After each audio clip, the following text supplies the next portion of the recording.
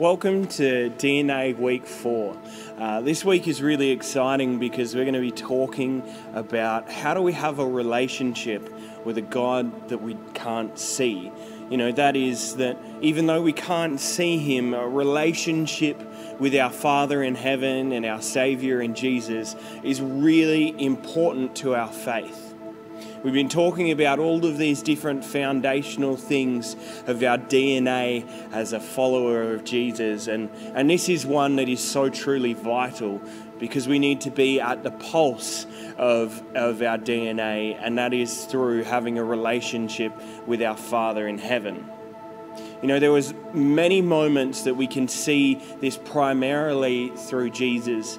Jesus turned to his Father so many times in prayer and in these times, and they were really important moments, especially a time that came just before Jesus was apprehended to then be put on the cross. He was there crying out to his Father in heaven, praying that he would take away the burden.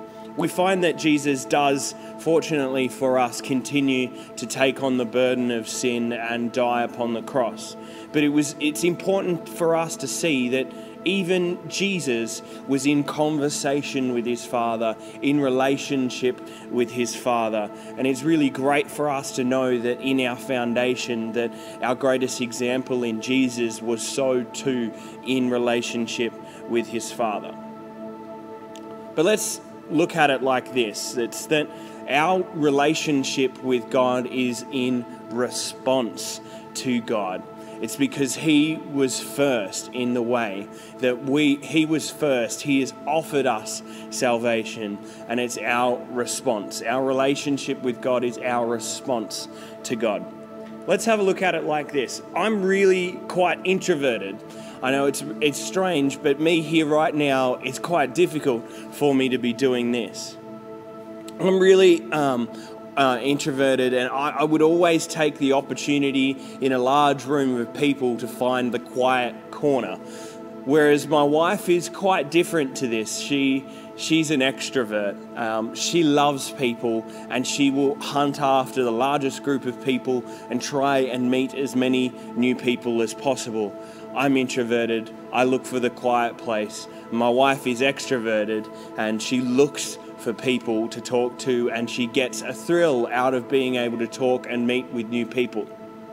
So think of it like this, that God, our Father in heaven, is the greatest extrovert. He is constantly seeking to have the opportunity to be in relationship with you, and it takes us just to respond. You may feel like me that you're an introvert, but I can tell you the best conversations you can ever have is with your Father in heaven. So it's really important that we have this relationship because he wants to converse with us and be a part of our life and help us walk through our journey of faith and help us see our future and our plans that he has for us. It's really important for us to have a relationship. A great thing to look at in the Bible is these things called covenants. Firstly, you have probably wondered, what the heck is a covenant and why is this really important? Well, first of all, a covenant is an agreement. It's actually a legal binding contract between two parties, right? So a covenant takes a sacrifice from each party in the agreement. Benefits come from it, but it's in the keeping from that covenant that the benefits come. And negatives come with it if you don't keep it. You see, the Bible has a few of these covenants between God and his creation. To the new covenant, which is the last of them, which we have Jesus. And the special thing in this covenant is that, as I said in the beginning, a covenant requires sacrifice from both parties and this bond. But the thing about Jesus' new covenant is that it's freely available to us. It's in us accepting to him. We don't have to pay a bond, or we no longer have to sacrifice to keep the covenant. But the covenant which he offers is so freely for us. He took the burden of the covenant upon himself. So there are 5 key covenants that happen throughout the Bible that we're going to look at. I'm going to glance over these, but I'm going to give you the opportunity for you to read these covenants together as a group just after I show us through these. First of all, there's the Noahic covenant. This covenant is about the flood. You know, the big flood where the entire earth is covered with water and this dude and a whole bunch of animals are in a boat and they're the ones that survive. Well, essentially how we get to this moment of the flood is because sin and disorder has run rampant throughout the earth, and so many of God's creation are no longer following him and sin is running rampant. Basically, God decides to intervene in this moment, and he brings this flood over the entire earth to kill off all of this sin. Noah and his family are the ones that survive, but God immediately regrets this decision, and he makes a covenant with Noah saying that he will no longer end such life on this earth, and that it's the quite opposite. He will pursue to preserve the life on earth, and in particular his creation. And we can see this covenant through the wonderful image of a rainbow. Secondly, there is the Abrahamic covenant. This covenant in particular is about the promises that God makes to Abraham, and how he would bless Abraham, and that from Abraham he would create a great nation, and secondly that nation would, through God, would bless all the earth. Thirdly, there's the Mosaic covenant. We know about this one being Moses on Mount Sinai, getting all of the commandments. And this one is that Israel is God's treasured possessions, and that they would inherit the land if they keep God's commandments. This covenant is about that as Israel is being set apart to be God's holy nation, that they had to keep God's commandments because that's what sets them apart. Fourthly is the Davidic covenant. And this one is that God would build a house or a dynasty for David, that from his line great things would happen as David begins to build God's house, the temple. And finally, the fifth one that I'm going to share about, as I've already mentioned, is the New Covenant.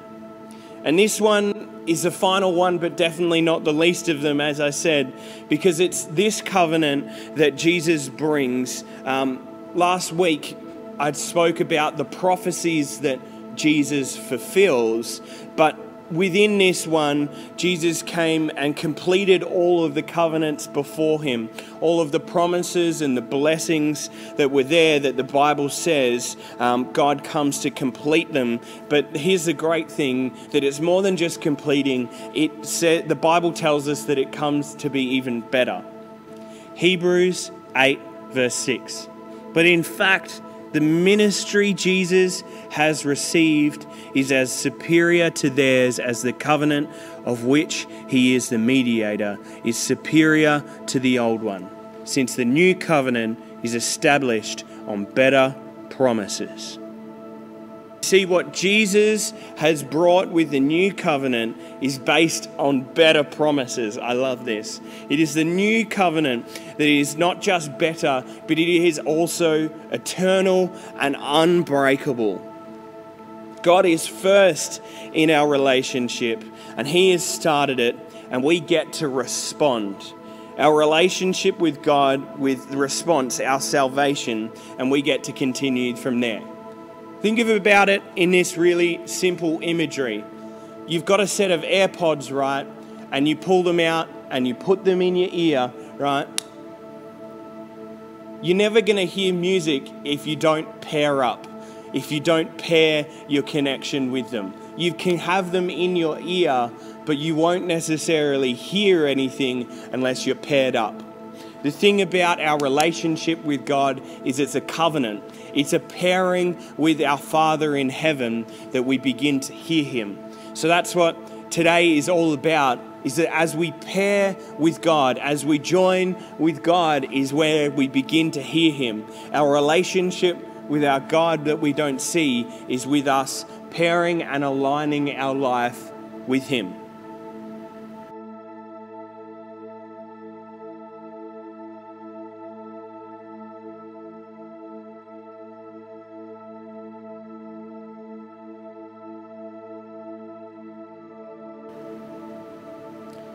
You might say, so how do I have a relationship with a God that I can't see?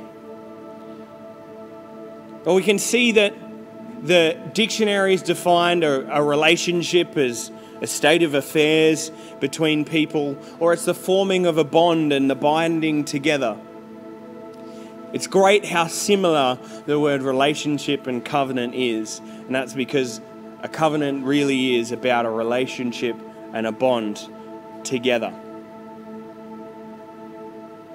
Relationships for us take sacrifice, and Jesus tells us to follow him, and to do that we must take up our cross, or as I'm going to call it, to be in practice and to be devoted to him. Matthew 16 verse 24 says, "And Jesus told his disciples, 'If anyone would come after me, let him deny himself and take up his cross and follow me. For whoever would save his life would lose it, but whoever loses his life for my sake will find it. For what will it profit a man if he gains the whole world and forfeits his soul?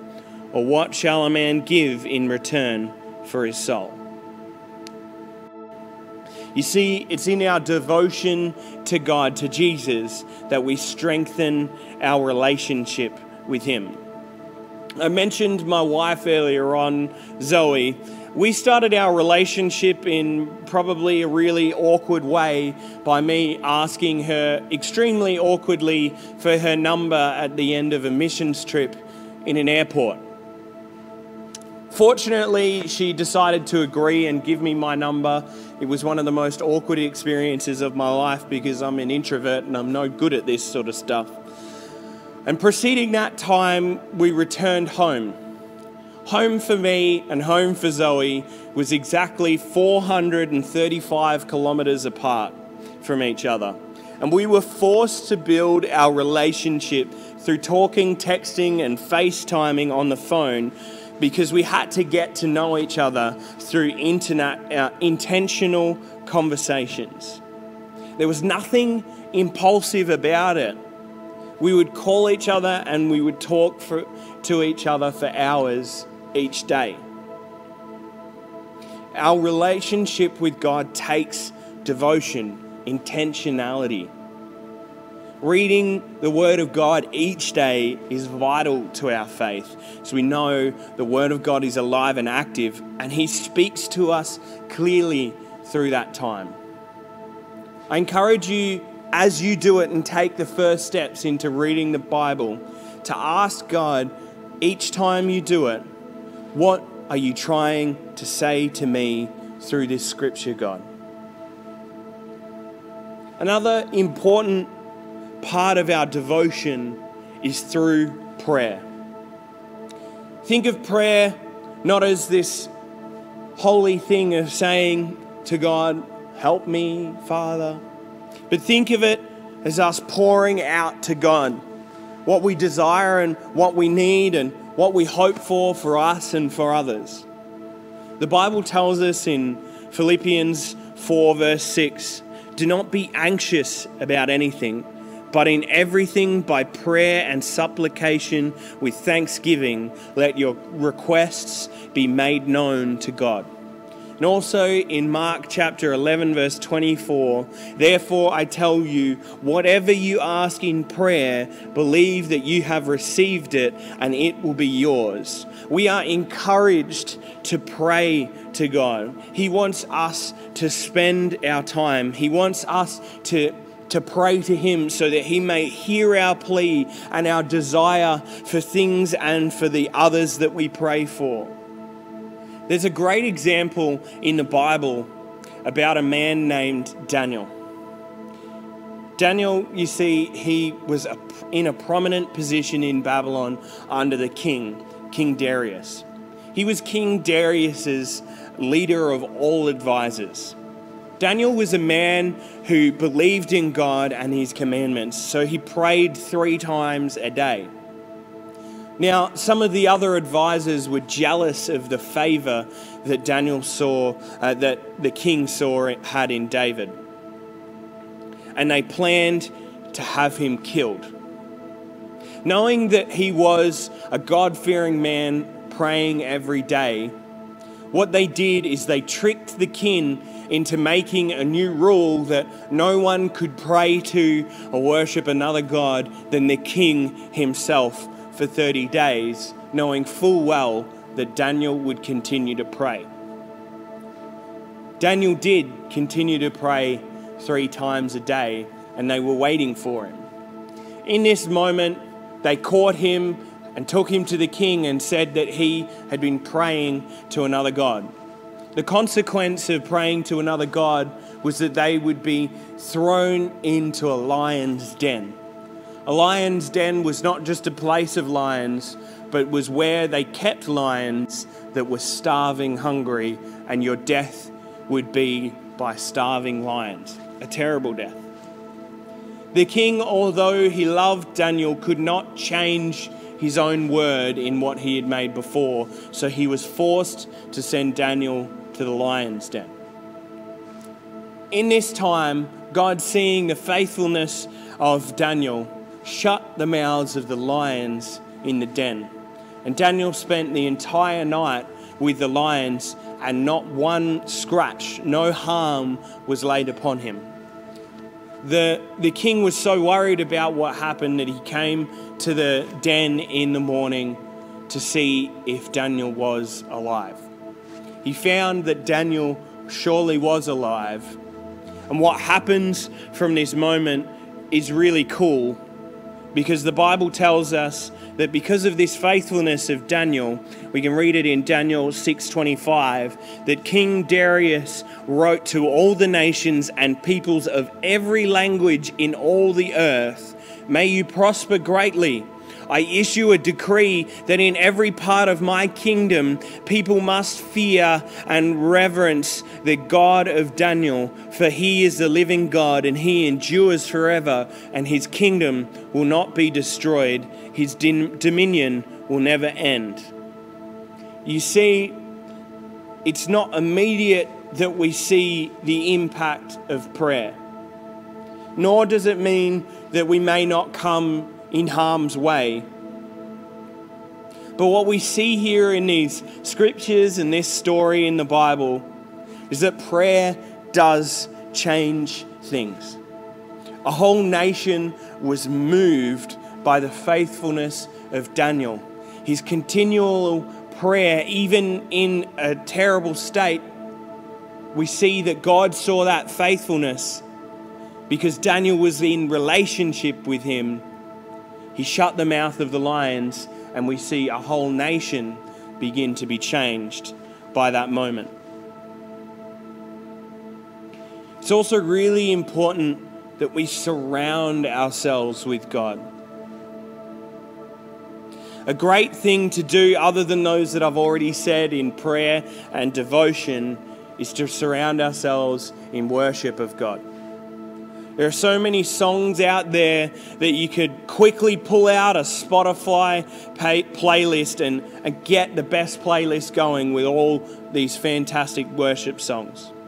You see, the Bible tells us in Luke chapter 6:45, the good person out of the good treasure in his heart produces good, and the evil person out of the evil treasure produces evil. For out of the abundance of the heart, his mouth speaks. Let the abundance of your life flow out of your heart. The book of Psalms, a huge book of poetry in the Bible. Many of these pieces of poetry were sung together in temples with one another. You see, the Bible talks a lot about worshiping God. And it's really important because our worship is an act of surrender. So let you surrender yourself every day in worship to your Father in heaven. And out of the abundance of your heart, it will speak. You will find yourself drawing closer to Him as you surrender to Him. Our relationship with God is set up for success when we're ready to devote ourselves to God. You may think, but how do I hear God? Well, here's a few verses that talk about it.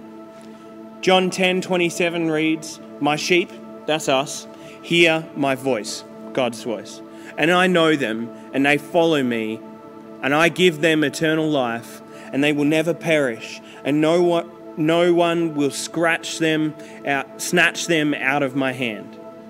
Job 33 verse 14 reads, "For God speaks in one way and in two, though man does not perceive it, in a dream and in a vision in the night, when deep sleep falls on a man while they slumber in their beds." And 1 Kings 19:11 reads, "Then he said, go out and stand on the mountain before the Lord, and behold, the Lord passed by, and a great and strong wind tore through the mountains and broke the rocks in pieces before the Lord. But the Lord was not in the wind. And after the wind, an earthquake. But the Lord was not in the earthquake. And after the earthquake, a fire. But the Lord was not in the fire. And after the fire, a still small voice." You see, God speaks to us in many ways. In dreams and in visions and in a still small voice and through the Word of God. We can always clarify the Word of God because it is always for good. It is encouraging and uplifting. Let's pray. Father in heaven, I pray that today we could be courageous people, that would be ready to devote our lives to you. Lord, I pray for every single person hearing this now, that they would know in this moment that they can hear you, that you are speaking to them, and that you, through the entire tapestry of the Bible, all through every covenant that was made and in the final work of the new covenant through Jesus, that you are setting a precedent that you want to be in relationship with your creation.